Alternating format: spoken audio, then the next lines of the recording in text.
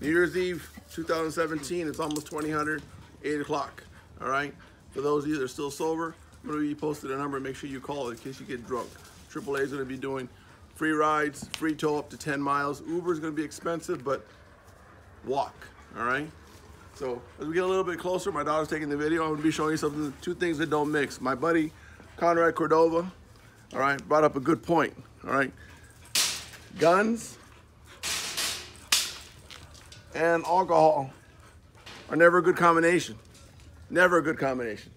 But the problem with guns nowadays, all right, this is my brand new baby, my Beretta. It's staying home because I'm gonna be drinking later on, all right? All right?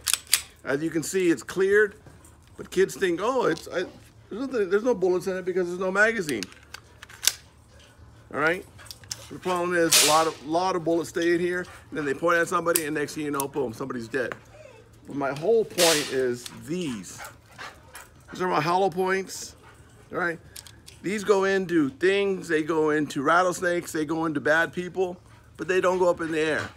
Because when they go up in the air, they fall down at great velocity, and they hit innocent bystanders, majority of the time kids that are sleeping. You just heard that, hopefully it's fireworks. So fireworks and alcohol don't go well together. Guns and liquor don't go well together. Keep the guns home.